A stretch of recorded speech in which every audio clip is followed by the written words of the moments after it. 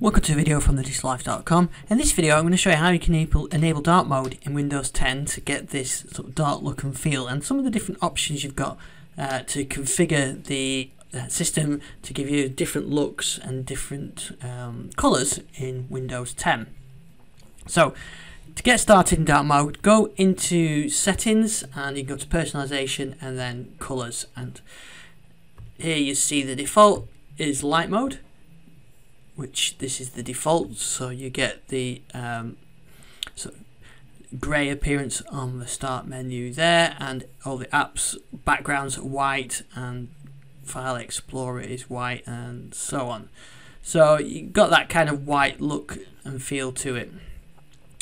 Now the other options you've got here is dark and custom. So if you go straight to dark, you get the dark mode, so you get black background, and the File Explorer gives you that dark background as well, which is less harsh on the eyes, so that's one reason why you can go with dark mode. And I think it looks, Windows looks quite elegant in dark mode as well.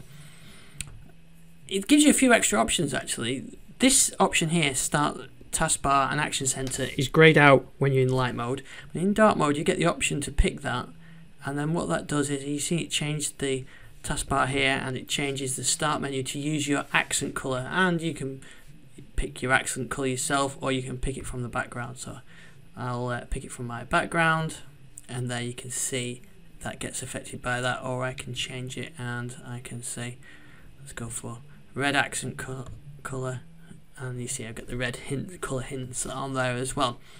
So that's in dark mode, and so my applications are in dark mode as well. And you see also I selected the title bar as well, so you can turn that off so it's just nice and dark as well, or you can have that to match those colours as well. It looks a bit bright that, but I kind of quite like that. I prefer these sort of darker blue colours. Now the other option you've got is you've got custom mode, and this is where you can pick between light and dark. So you can still have the Windows in dark mode, but I can choose that the apps get light mode.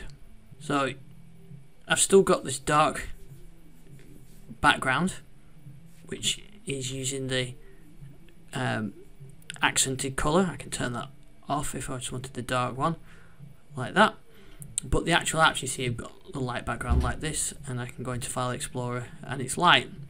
So you've got the option there of still having the accented colour.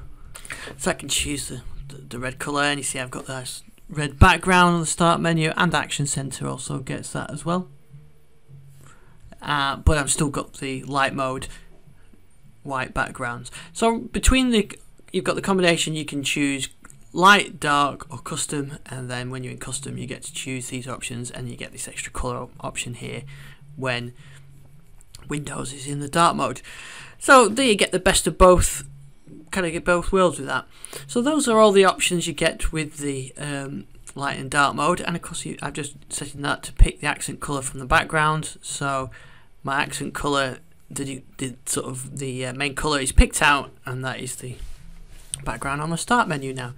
So that's a quick look at how to use dark mode and light mode in Windows 10. Thanks for watching this video. More on thedigitalLifestyle.com.